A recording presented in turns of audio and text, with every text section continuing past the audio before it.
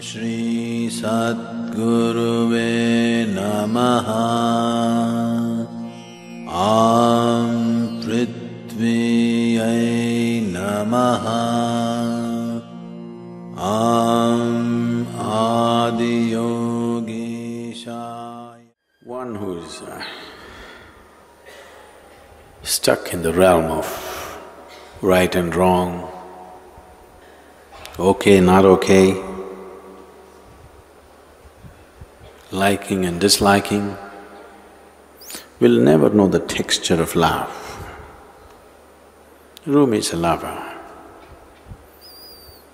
So he's talking a language which doesn't belong to right and wrong. Rumi is talking about a field or a realm beyond right and wrong, which if he works up his love,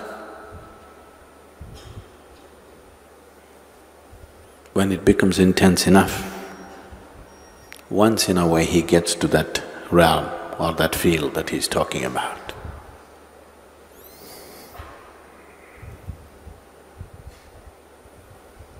But for a yogi, that's the realm he is in.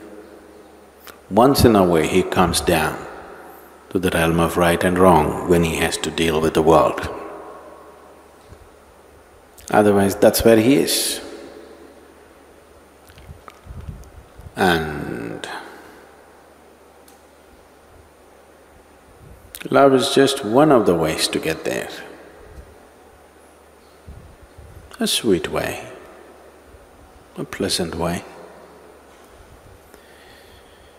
But the problem with pleasantness is, when something gets pleasant, for a lot of people, the journey gets pleasant, they'll never make it to the destination.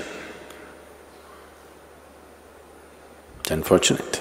It's wonderful if the journey is pleasant. It's the best way, the most intelligent way to get to the destination is making the journey pleasant and beautiful. But unfortunately, most people will not make it to the destination if their journey gets very pleasant. They'll park themselves right there in that pleasantness. Once you start distinguishing between pleasantness and unpleasantness, how can you escape right and wrong?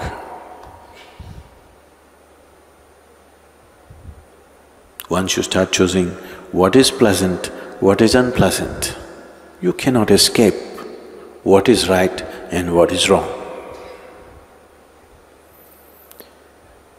So when one talks about a realm or a field or a land which is beyond right and wrong, it is also beyond acceptance and resistance. It is beyond acceptance and rejection. You can accept and reject only when you identify something as good and bad, right and wrong. As long as you're in that realm,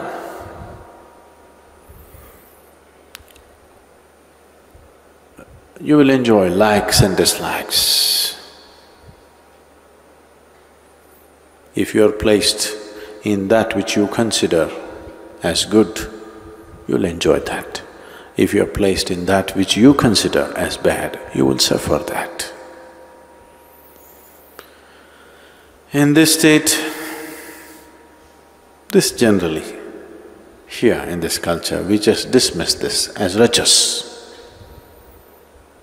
Rajasic means like and dislike, pleasantness and unpleasantness, right and wrong, all these things. This state is very important for conducting the affairs of the world. But if you want to rule the inner kingdom, this is no good. If you want to be some kind of a boss, some kind of a king in this world, You must know what's right and wrong. You must know what's good and bad. If you can't discriminate, you cannot rule this world. But if you want to be a king of the inner world, then if you are in this right and wrong, you will never get there. That will not be your realm. You can think, you can emote, because thoughts and emotions belong to this. The moment you think, you cannot think beyond right and wrong. You cannot think beyond good and bad. So your thoughts and your emotions belong to this realm of right and wrong. Once you're beyond that and you're in a field of where there is no right and wrong, there is no thought, nor is there emotion in this. Oh, is life barren? No thought, no emotion. Is life barren? No.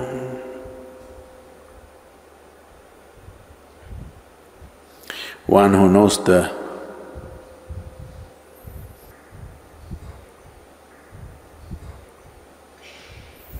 boundless ecstasy of nothingness, for him the taste of thought and emotion is very puny.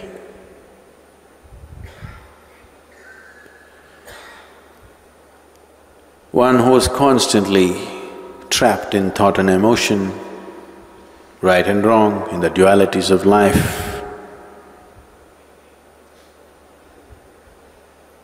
because he doesn't know any better and he doesn't know how to get beyond this, he has to celebrate this somehow. He has to eulogize this. He has to make this the highest.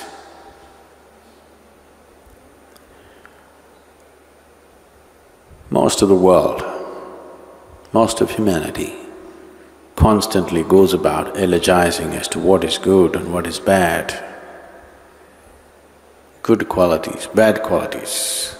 This is what is loved and respected and acknowledged in the world. Simply sitting here, called stupid, no good. Once there is no right and wrong,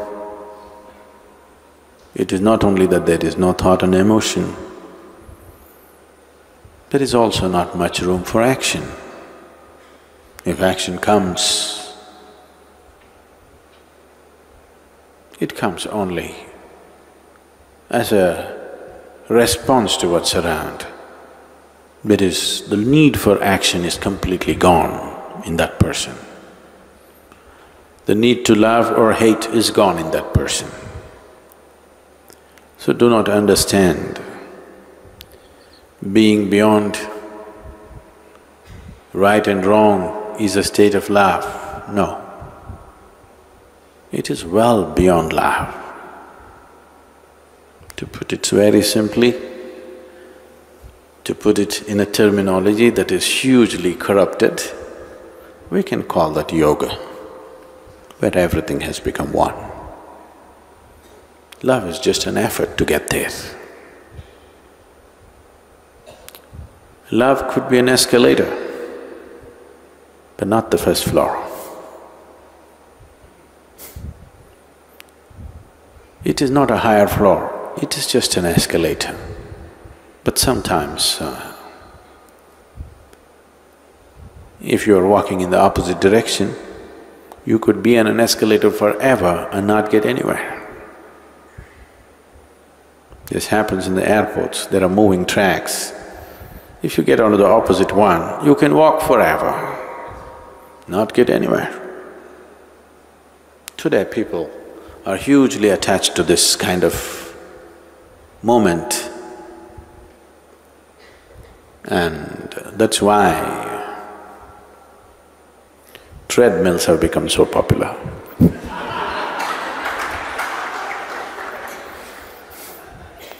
You can walk forever, run forever, not getting anywhere.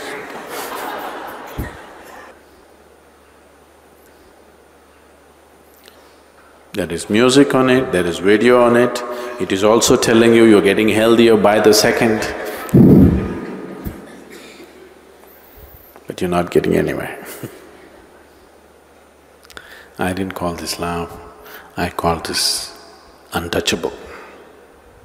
Untouchable either means you're unwilling to touch it or you cannot touch it. You're incapable of touching it. There is a land that is beyond right and wrong. When you get to that land and lie there, humans who live for bread and toil to be what they are not will strive to hide their jealousy with mocking talk, and the gods will descend to be in the company they wish to be. Once you have reached that land beyond right and wrong, you never have to worry about making a mistake or going wrong. So once you're in that land, you don't have to worry about making a mistake or going wrong. That's when you live with simple abandon, where to other people it seems like you're reckless. But there's no way to make a mistake, so why should you be careful? Brahmananda Swarupa Isha Jagatisha Akhilananda Swarupa Isha